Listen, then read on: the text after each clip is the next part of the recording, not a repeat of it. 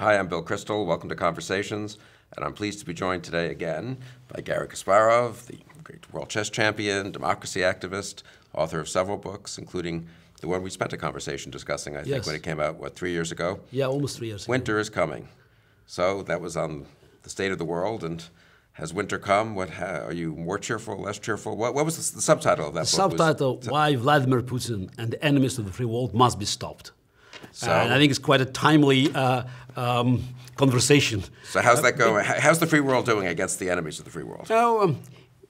When the book was released in October 2015, there were many good positive reviews, raving even reviews, the Wall Street Journal, Weekly Standard, The Economist, Financial Times, London Times.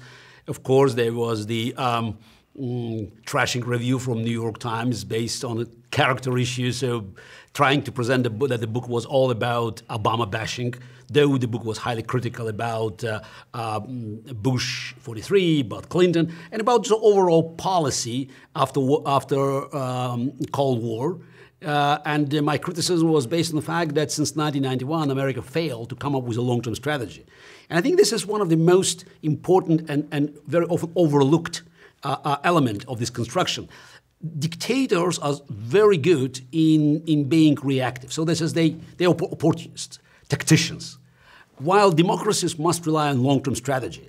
It's about laying down the strategy for years to come, not necessarily to benefit the office holder now. And as, for instance, in mid-40s, in 1946, Truman administration set up policies and also built institutions like National Security Council, CIA, NATO, Marshall Plan, Voice of America was turned into the counter-propaganda tool. And it worked 40 years later with a Republican president, Ronald Reagan, so delivering the final deadly blow to communism. Since early 90s, we could see that American foreign policy worked more like a pendulum, swinging from one side to another, and it was all about presidents. So Clinton is there doing little, George W. Bush doing too much, as many say, so though I would not agree with such, harsh assessment. Obama doing absolutely nothing. And it created an impression in the outside world that America can no longer be a reliable leader.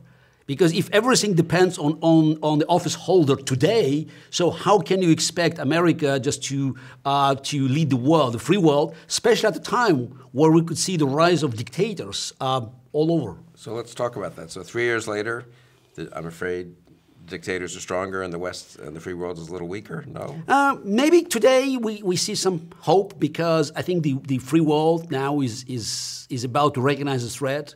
So just recently, we could see that G7 foreign ministers agreed to create a special group to study malicious behavior of Russia, including meddling in the elections, not only in America, but also in Europe, interference with the political process,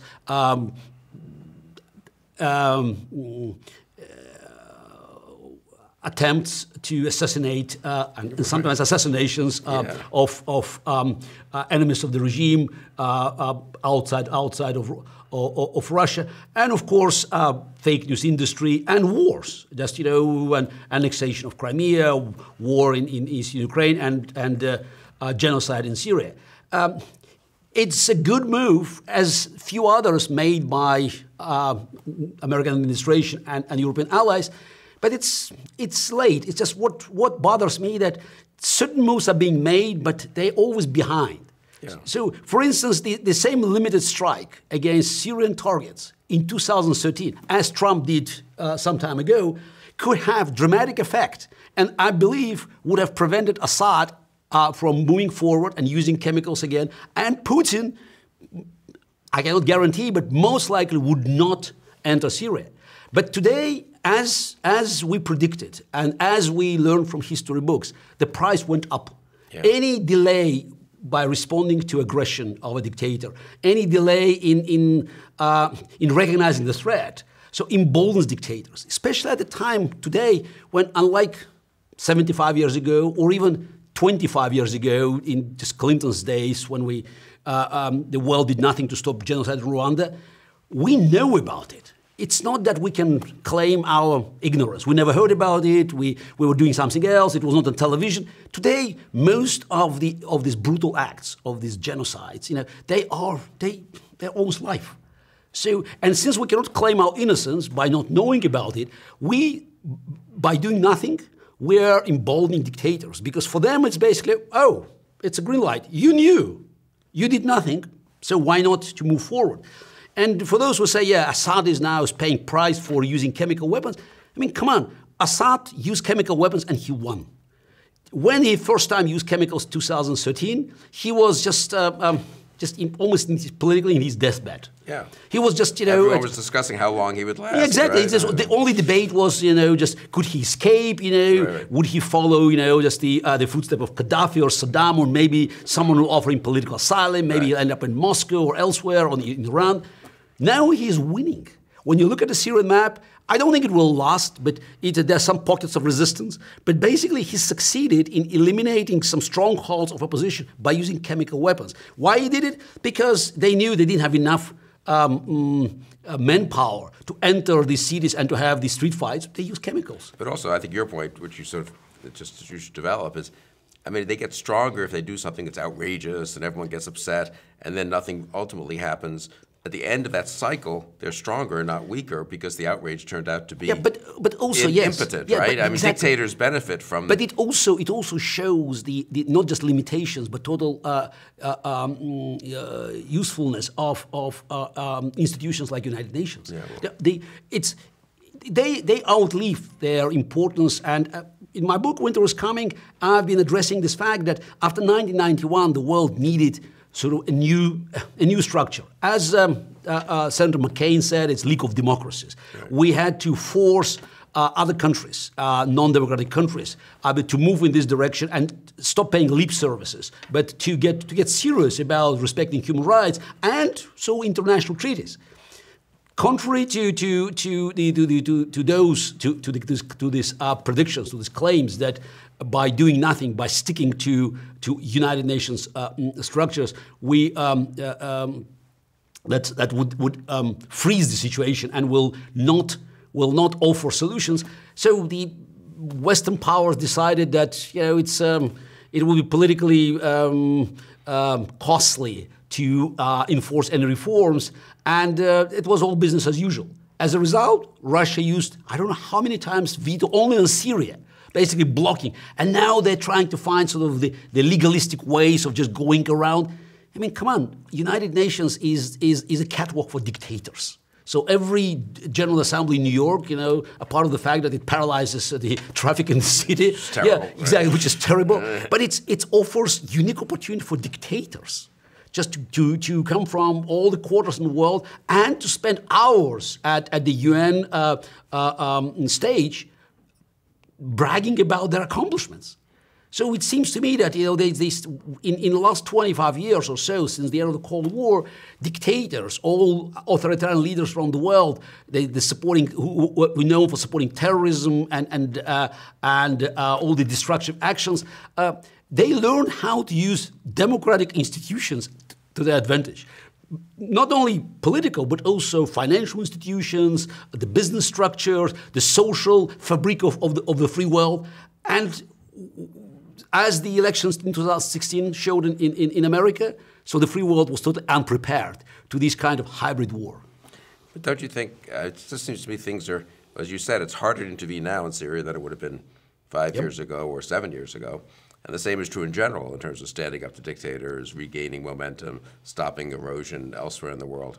So, but it's not as if people, maybe there's a little evidence in the G7 of some people waking up, but you really wouldn't look around the world and say that there's a huge reaction here and a huge willingness to do what we need to do. So I guess for me, it's very worrying. The disconnect between what the reality out there, which is not good and is getting worse, and public sentiment and elite sentiment here in the U.S. and elsewhere is pretty stark, pretty shocking, don't you think? I mean, again, I think the trend is changing slowly. Okay, right. Yeah, I think it's this. I hope we will hit the bottom, but we should recognize that the price that we have to pay to stop dictators and actually to turn the tide. And at the end of the day, whether we like it or not, it's not a diplomatic language, it's not politically correct. But in many cases, the only solution is regime change. I know many people will jump in their chairs, now how we can talk about it? This is the only solution. You can talk about diplomatic solutions and about having endless negotiations, but unless you change the regime, unless you have countries like Russia, Iran, North Korea, having different kind of governments, it will be source of a problem forever. It's the temporary solutions, they only benefit dictators. Again, they're tacticians. Strategy should aim at changing regimes. You don't have to use these rhetorics, but you definitely have to look for every opportunity to strengthen forces within these countries or outside to create conditions where these regimes that are vulnerable. These regimes are vulnerable. The strength of these regimes is a direct result of our weakness. They benefit from us being weak. It's not that we don't have economic or military or political power to go after them. We don't have political will. Right. And that brings us back to the situation within our society. It's not just politicians that are not willing to take actions. It's a general public. The public is not ready to support those who can take a stand as Ronald Reagan and just to point at North Korea or Russia saying the evil empire. Public is lazy, complacent. Public loves the language of appeasement because it's a good language. The moment you talk about deterrence, and nobody wants to pay any cost. We want benefits, but we don't want to pay for that. But what do we do? So that's a little depressing. That's a little worrisome. And it does seem to be, I mean, couldn't things get worse? I guess what worries me the most is that it's already 500,000 dead in Syria, Putin already getting away with things, and now Eastern Europe is going in a backward direction. China flexing its muscles and us foolishly pulling out of trade deals and so forth. And you look around the world and you think, Syria, Assad, who was supposed to be out of power 5 years ago, the next moment, now flexing his, using chemical weapons. Russia's in there. We kicked Russia out of the Middle East, 30, 40 years ago, and now they're back. I mean, how much, it could get worse. I mean, that's, I guess, what worries me the most. I mean, 3 years from now, we could be having this conversation. I mean, what worries you, I guess I put it this way, what worries you the most? We can't do everything at once. I mean, what, is it Putin? What worries me is that's even being uncured optimist by nature, and I could see some positive signs of the free world waking up, that's what I learned from history. By doing nothing, we embolden dictators. We let them move much further than they could with us being proactive 5 or 7 years ago, which means we will have to confront them from a much weaker position. And again, it means we will have to contribute more forces politically, most likely militarily, to stop them and just to push them back. That means in many cases we can see wars. Middle East it's for those who think, oh yeah, maybe we have to remove American troops, and we can see here there's the Trumpists and the far left. They are just both arguing that's for removal of American troops, and that will solve all the problems. Yes, America can walk away from the Middle East. Israel cannot. This is called geography. It's there, right. And for those who are just arguing for America being the only source of a problem, ignoring Assad's war crimes and Putin supporting this genocide and Iranian terrorism there, and in general the Sunni-Shia schism and wars that lasted for more than 1,000 years. So, I mean, for those who can tell, fine. Imagine America is out and Iran will stop short of attacking Israel while they already built a bridge from Tehran to the Israeli borders, to Golan Heights. No, there will be a war, and you understand that Israel will defend itself vigorously. It will not be leading from behind. It will use all the weapons, and we know what Israel has in its arsenal. So it's not about us retreating. Basically, retreat of the free world makes war more likely. And this is a lesson we had to learn from the 30s. And when I read books about the 30s and about the rise of Nazis and the threats from Japan, Imperial Japan, and from Stalin, I have certain sympathy for Chamberlain and other politicians from Lord Halifax, just following this movie, The Darkest Hour, right. because they didn't know what was coming. They didn't have books to read. And they had genuine concerns about the war, and they looked for every option to avoid the war, even by offering concessions to Hitler or eventually to Stalin. But today we don't have this excuse. No, and also they had the excuse, which is a real excuse, I think, not ultimately not ultimately a legitimate excuse, but a understandable excuse of World War I. I mean, think about it. They're less than 20 years away in the mid to late 30s from an unbelievably devastating conflict, and so you can see that they think, oh my God, we stumbled into this war. We didn't realize what we were doing. We thought we were doing the right thing, and we ended up, in a way, a huge setback to Western civilization. We have no such excuse, right? I mean, no, that's where I think. We don't. But that's even more depressing, that we don't even have a good reason for our passivity, really. Yeah, but it's something in our nature. I've been trying just to fantasize about the alternative history, just going back to 1938. Just imagine it was not Chamberlain, but the Prime Minister of British Commonwealth, but Winston Churchill. Of course, he would not have accepted Hitler's demands. Likely, Hitler could attack Czechoslovakia, England, and who knows, France, maybe joining the war, and it could end. I think it will end up in a year or so, with Germany being defeated, maybe generals rising as Hitler, but hundreds of thousands dead, destruction across Europe, another war. And 25 years later, you have historians writing about warmongering Churchill, forcing Europe into a war. And if we were so lucky having the peace-loving Chamberlain, so we could have avoided this. Right. So unfortunately, it's a repeated cycle. But now we know that these hypotheticals didn't happen just because we learned the hardest lessons possible. And still we are we are inviting dictators to move forward, because dictators never ask why, it's always why not. And to kick now Putin out of Syria and just to restore peace, even fragile peace in the Middle East, will require serious sacrifices, and expecting that it will be so resolved on its own without us paying the huge price. I think it's quite stupid, and also it's how realistically people can expect America being geographically far away from the Middle East and still rely on two oceans to defend America. Yeah. On 9/11, 19 terrorists killed more Americans than the entire Japanese fleet at Pearl Harbor 60 years earlier. So it's just, and today, of course, the opportunities for bad guys to cause harm to this country or to our European allies is just they are just virtually unlimited.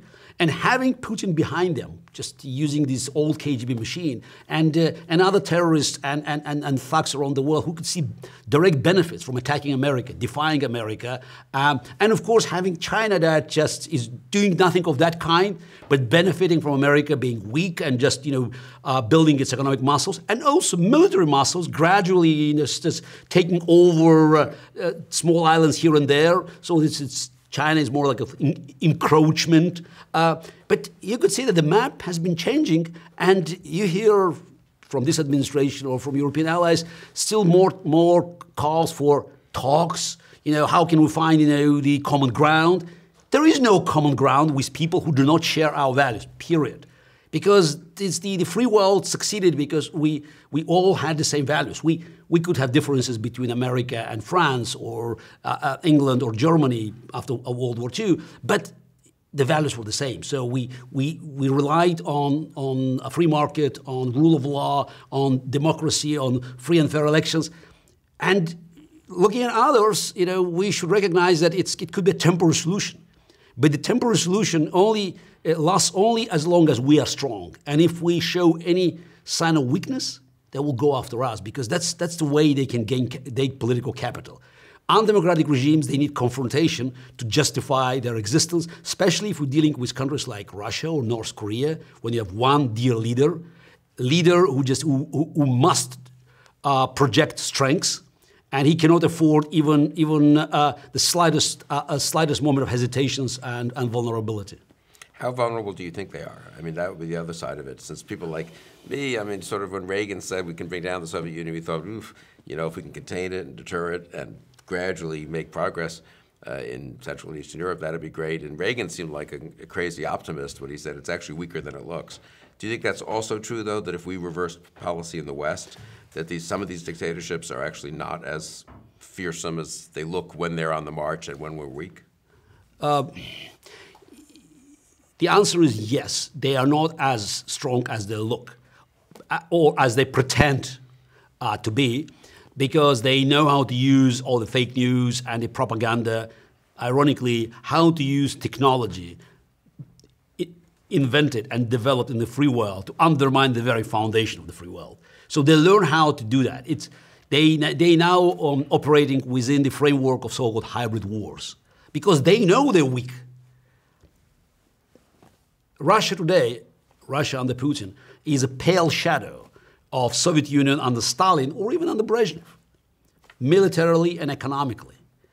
But the problem is the free world is also a pale shadow of the free world under administration during the Truman's administration or Reagan's days. I think the end of the Cold War played a trick on the psychology of people in America or in Europe. And I understand this as kind of relief. For so many years, we lived under this fear of nuclear destruction, and all of a sudden now we don't have to be afraid of the attack from the Soviet Union. And moreover, we can actually turn these great inventions of the era of the space race and nuclear race into commercial products. It's a consumer paradise. So what about us making not just peace, but just embracing our enemies? Let's bring them in. And if we just negotiate with them, we open trade, we give them all the concessions, they'll change. The whole concept has been refuted decisively over the last 25 years. If you open these lines of communication, and if you impose no demands for the other side, for non-democratic countries to enter this field and just to act as equal partners, it's not that they will change their behavior. It's not that they will turn to be democratic. They will see an opportunity to corrupt you, corrupt our world. That's what happened. They use all these channels to corrupt political elite, the business structures. And now we can look at the desperate actions of British government. They just realized they have Russian call it investment all over the place. You're talking about what, 500 billion pounds? I mean, insane amount. And how are you going to deal with that? So you can, most of this money is shadow money, is a criminal money, it's a money laundering. But simply to take it away from the economy, this could have dramatic consequences. So it's less scary here in this country. But still, we have a lot of Russian money, a lot of influence, and because money buys influence, and influence buys politicians. And we could see there's so many voices now from high political quarters arguing that we need more reserve, prudent treatment. Just again. Let's slow down. Let's not make some drastic moves, and that's what Putin needs. I suppose we shouldn't be too nostalgic either about the 70s and 80s. I mean, the Cold War had its ups and downs, and I think Pierre Hasner wrote this, the French thinker, who's actually still alive, not I think ailing, but this is maybe right after the end of the Cold War, and the West is proud of winning, as it should be. Reagan and Thatcher and others showed strength. But in a way, he says, it was a kind of comparative decadence. The West was somewhat decadent, but luckily the Soviet Union was rotting much faster from within. And when we had a moment of standing up under Reagan, it was enough to bring down that edifice. But he was sort of warning against a kind of excessive patting ourselves on the back over that. And I do worry that, over the last 25 years, sort of the things he was worried about we have progressed further. But that's also going back to the Cold War, and it's what I wrote about this period in my book. We should, as a professional chess player, argue that you have to analyze the game, even if you won the game. Yes. You must go back and analyze it, because it's not that you had the best game ever played. It's not clean from the first to the last move. It's about you making mistakes, your opponent making mistakes, but you have to understand what was the reason of you winning. And the Cold War, just from my perspective, it's now not as a professional chess player, but somebody who was born and raised in the Soviet Union and could see the Cold War from the other side of Iron Curtain. I believe the main advantage that led to a decisive victory in the Cold War for the free world was not just technology, military power, but it was all about values. So people on the other side, they just recognized that the communist ideology was an empty shell. It offered nothing to people. Right. So the free world could attract millions, tens of millions, or hundreds of millions of people by the ideas that they could be free, they could decide for themselves. Power of ideas, that was the main weapon. And that's what probably Reagan realized. It was the right time to actually to push further, because we reached a point where communist regime based on forced labor couldn't compete with the free world in creating new technologies. So there was a moment for the final push. Now it seems that we are because now I'm speaking from the other side. So yes, yeah. We don't have technically the same Iron Curtain, but the world is divided. And the problem is this division is not geographical. It's not like Berlin divided by the wall. It's not Eastern Europe, Western Europe. This division is very often just among ourselves. And we tempted to offer this kind of moral equivalence. Yes, this were all wrong, so we also made mistakes. Yes, but Putin did that. But remember, in Vietnam, Americans did. Well, Trump, yeah, right? Trump. We have killers too. But exactly, yeah. And that's an essence of fake news. That's an essence of Putin's propaganda machine, because he's no longer selling you one right ideology. It's not like he's preaching communism or any other ideology. He's selling chaos. I call him merchant of doubts. Maybe we're lying. Everybody's lying. So this truth is unknown. You cannot find the truth because there's so many versions of that, and that's what brings the free world down, because that gives a huge advantage to the other side that doesn't care about the rule of law, just about international treaties. Yes, we did that, but somebody else did that. Oh, Crimea, but Kosovo. So we keep failing to impose the rules and regulations that helped us to prevail during Cold War, and we are voluntarily sacrificing our biggest advantage, our adherence to the values of the free world that, by the way, help to build global economy, all the industries, because if you even look at China. So what kind of Chinese innovations we're using? I mean, it's just, they are very good in copy-pasting, maybe advancing something, but still, the center of innovation is in the free world. Because only in the free world we can have people that can challenge the status quo, people that with free minds that don't care about taking the risk and failing. We know that there's the decisive advantage of the free market and our economy over central planning, because we can accept failures. We can rely on people that are just willing to assume all this risk, while on the other side they want to know the outcome in advance. But there's a way in which in the Cold War, and before that too with the fascists in Europe, the clarity of the contrast helped in some ways to mobilize the West. Yes. You saw what the lack of freedom was, you saw what a gulag was, you saw what genocide was, and you thought freedom, liberty, basic decency, self-government, rule of law really matters. You saw how communism worked, it didn't work, and you said, okay, markets really are fundamental.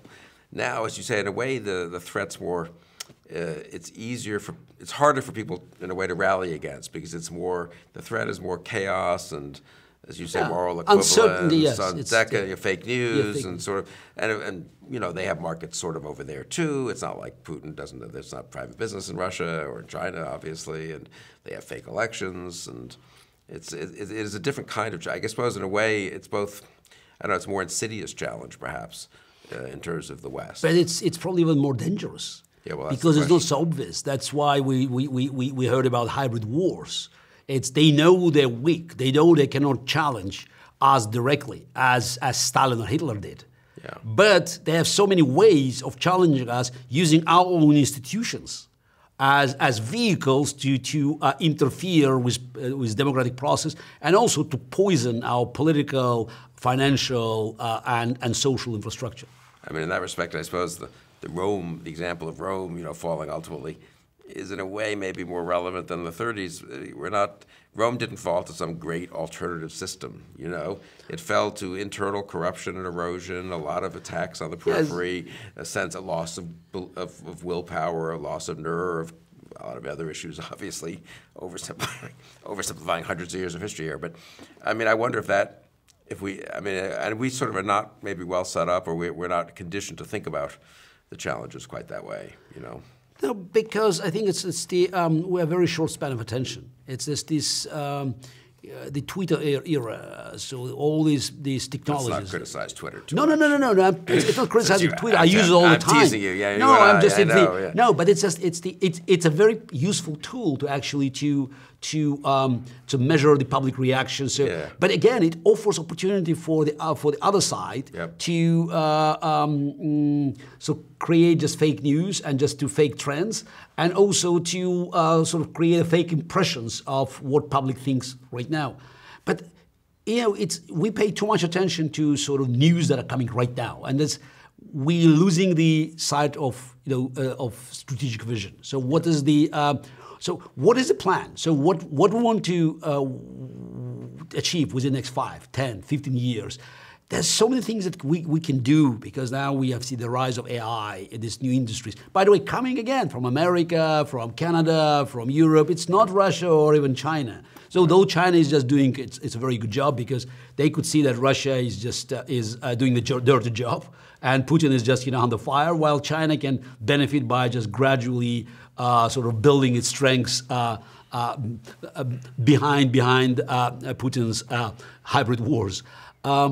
But it's time for us to think about the future. It's time for us to offer the vision, because that's what we're missing by trying to communicate this message to our message to the youth, even in this country, even in Europe, and of course beyond the free world, in Africa, in Asia. They have to hear that we have a vision of the future that goes beyond, a new iPhone or a new version of technology that allows us just to push, instead of pushing buttons, just swiping our finger. So what about the space exploration? So what about the plans to move mankind just vertically, not horizontally, but just to new heights? We can do that, but it's about a vision that requires the combination of the change of the public mood, business community, but also political leadership. And so far, we could see that political leadership has been concentrating on a very short-term agenda. Nobody wants to think beyond 2 years term, 4 years term. But just again, it's a one term in the office, and in the middle of this term, they're already thinking about re-elections. But in a way, it's worse, isn't it? Because the political forces that seem to be on the ascendancy in the West, not just in the U.S., are illiberal forces, people who are critical of globalization, of liberal democracy, of boring things like the rule of law. So in a way, it's not just that we have politicians who think in a short-term way, or they're not quite as strategic as they should be. We actually have political forces rising that are illiberal, and that's a part of the same conundrum, because here in this country, a lot of people are concerned about Trump administration, actually about Trump himself. But I think we should go beyond. We should look beyond Trump, because the threat is that the Trump phenomena will push the pendulum too far to the left, as we could see now in the UK.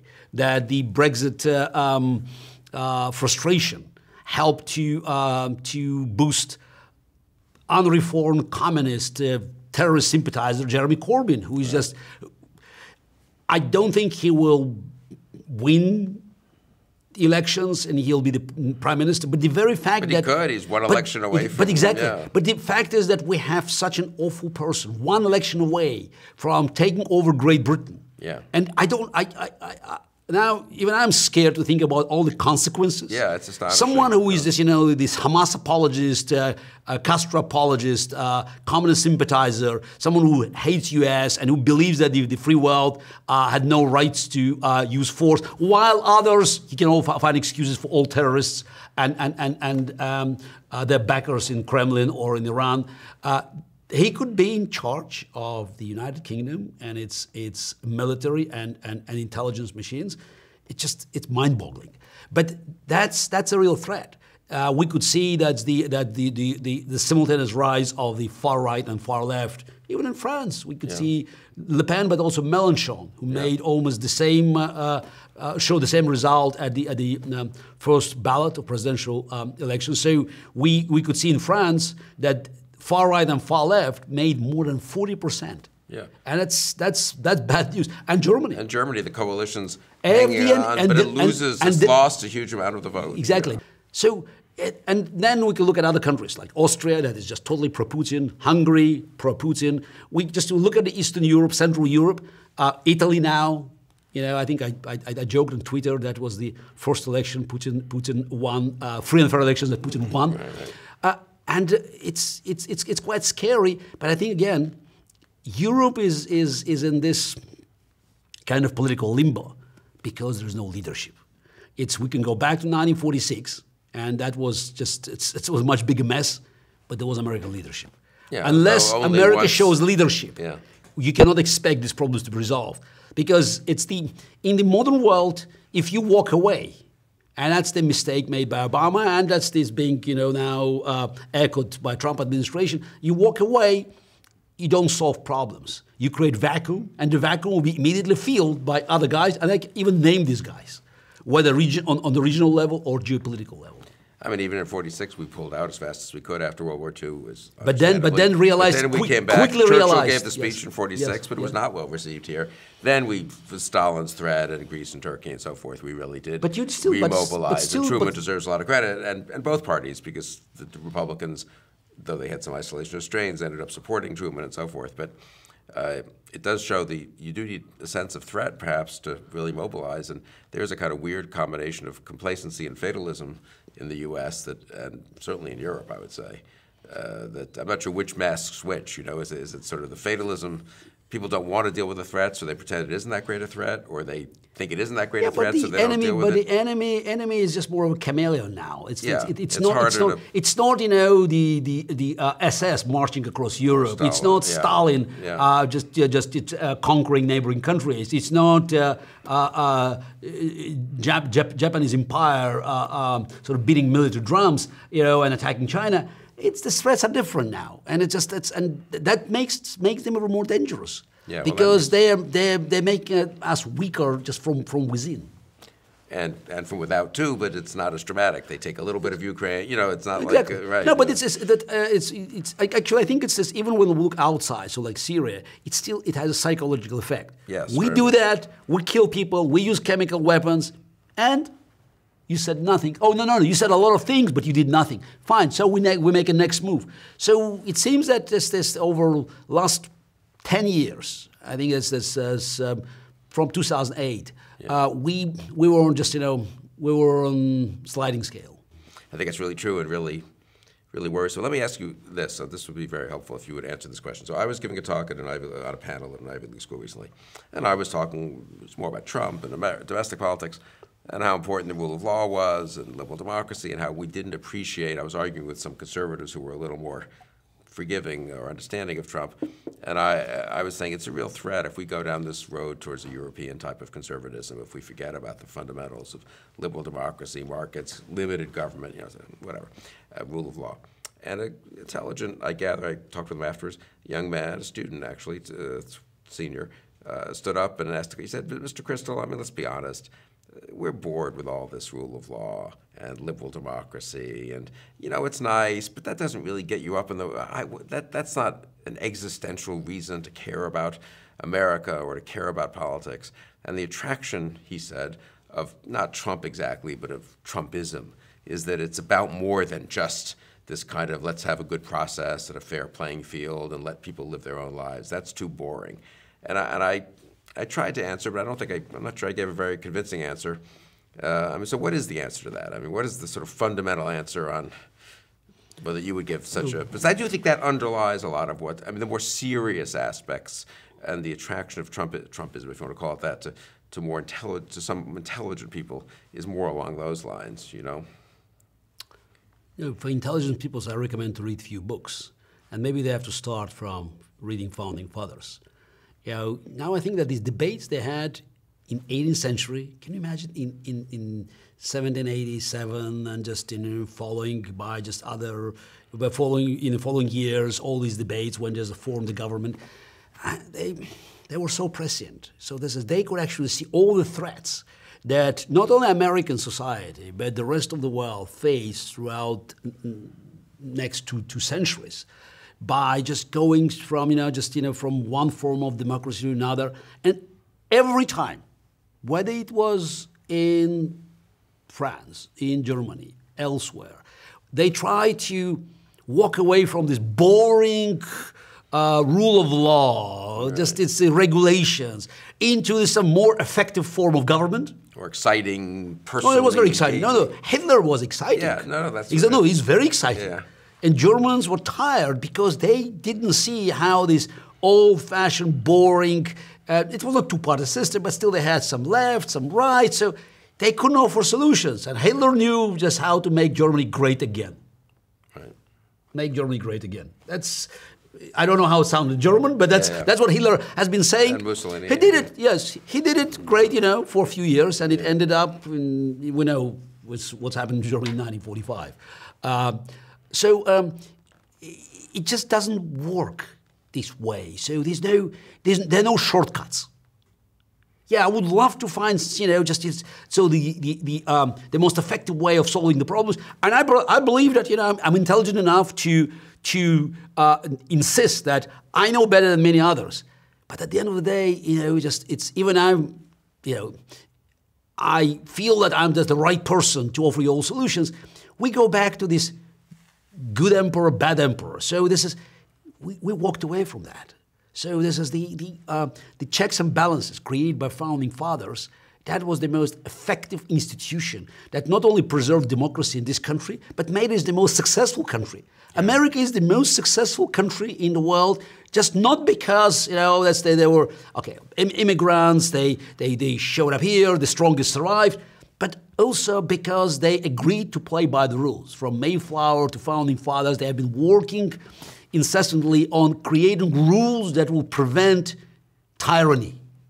Yes. Same could be said about the Great Britain. Yep. So it was very successful because over centuries it had these fights against tyranny, all forms of tyranny, and tried to it's all about limiting government's power to cause you harm. So when we look at the most successful countries in the world, they all follow the same old boring pattern. In any attempt, you move to any continent. This is not about geography. This is not about the race. This is not about religion. At the end of the day, it's all about countries, or the society of the respective country to follow the procedures. You can look at South America, and you can see the difference between Chile and Bolivia. They're bordering countries. You could see the difference between Colombia and Venezuela now. Right. You can go back to, or just go to another continent, to Asia. You could see the difference between South Korea and North Korea. Right. It is South Koreans, same people. In 1953, brothers and sisters. You separate this country, and now you could see one that is ruled by the most brutal dictator in the world, and another one is so scrupulously following procedures that they recently impeached. Right. And imprisoned the president, and also imprisoned the head of the biggest corporation in the country. Now, do we want to be South Korea or North Korea? So it's for those who say China is such a big story of success. Yes, but there's a tiny piece of China called Taiwan with the same Chinese people living on a tiny island, with just rocky island, not having the same resources as continental China. Do we want to be Taiwan or China? It's just, you look at the map. Yeah. And every time, you compare those countries that follow the old, traditional, conservative, liberal, doesn't matter. The words are irrelevant. But the rule of law, the regulations that created the level playing field against those that tried to find shortcuts, the result was always the same.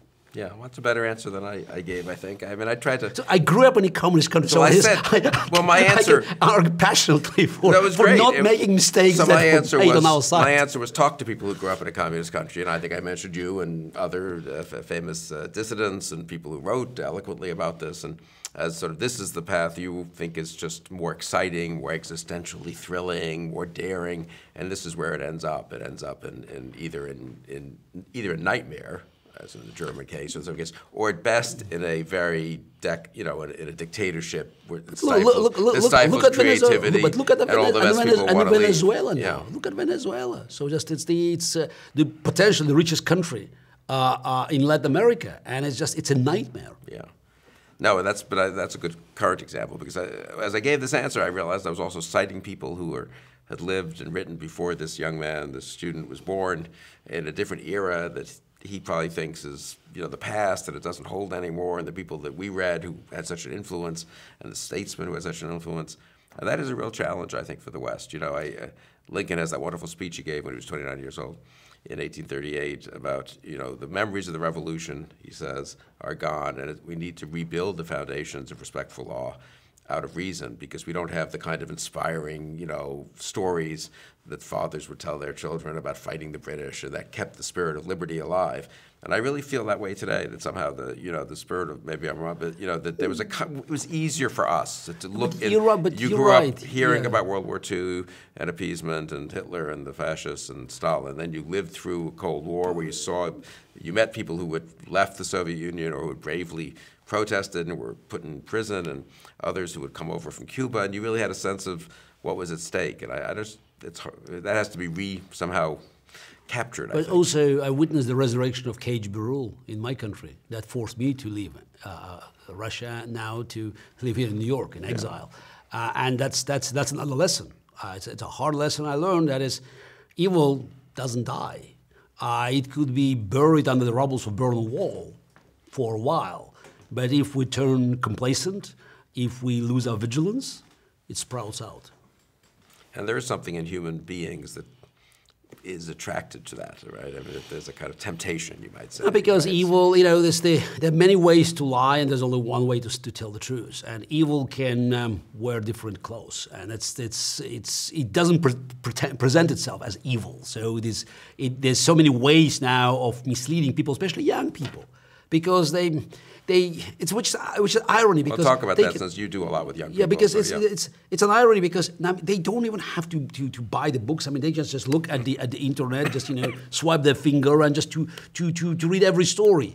They can learn more in 5 minutes that I could learn 20 years ago, spending hours or days even. But still, I'm shocked when they talk about, for instance, Bernie Sanders and about socialism. What do you know about socialism? So it's an amazing debate. So they think that it's everything could be free. So they just don't understand money doesn't grow on trees. So and we just have to invest before we can demand benefits. Reaping benefits requires you just to plow and to seed something before you can expect something in return. I think it's partially our fault, because we thought, if it's on the books, if it's so obvious for us, it will be obvious for them. It's not obvious. It seems to me that, again, I keep repeating this, the Reagan's pressing words that freedom is never more than one generation away from extinction. This is the work that we have to do all the time. Going back to Lincoln, that's what you said. So they need some sort of memories that they can connect with. It's not just say, oh, Hitler, Stalin. For many of them, Soviet Union, was as ancient as Troy. Yeah. And it's very important that we'll actually find the right words, find the right concepts, find the right framework to sell this history. And I think one of the most powerful weapons is to talk about the future. So how talk about that. I'm probably too backward looking. But how the free world can make you feel better. That's why I'm a big supporter of space exploration. We have to bring back the dream, because when we hear these great speeches, from the past, from the leaders of the free world, it was all about dream. Yeah. So they could motivate people, they can inspire people, they can fire them up, because it's this unless people are inspired, unless they are driven by the big idea, by the dream, they can be easy prey for those who are offering the fake dreams. Yeah, I mean, people like me probably focus too much on the threat of, which is true, I believe, that you do not want to go down the road of abandoning all the safeguards of liberal democracy and the rule of law and self-government and so forth. But it can't just be the threat; it has to also be the positive vision. No, but it's only positive vision, because warning is just it's a last thing you want to do. It's just because people are getting fed up. Warnings. This is right. Warning signs. You cannot go there. You cannot. No, you don't do that, because if you do that, it will harm the dream. So it's all about moving forward, and that's back to these great speeches. And that's how the great leaders could inspire citizens of the free world to create miracles. Because at the end of the day, when we had head-to-head fights, the free world that was slow, ineffective, and as many dictators believe weak, right, demonstrated strengths. But we don't want just to wake up at Pearl Harbor night. We don't want just to wake up when Hitler takes over Poland. We would rather read books and bring the young generation just to our side by offering them great future, which is not guaranteed, but they'll have to work for that. But they should feel that we care about that. It's not only us trying to live on the laurels of our great predecessors. It's basically not telling them, look, we did everything, and now just let's enjoy it. It's a consumer paradise, and we can all live here.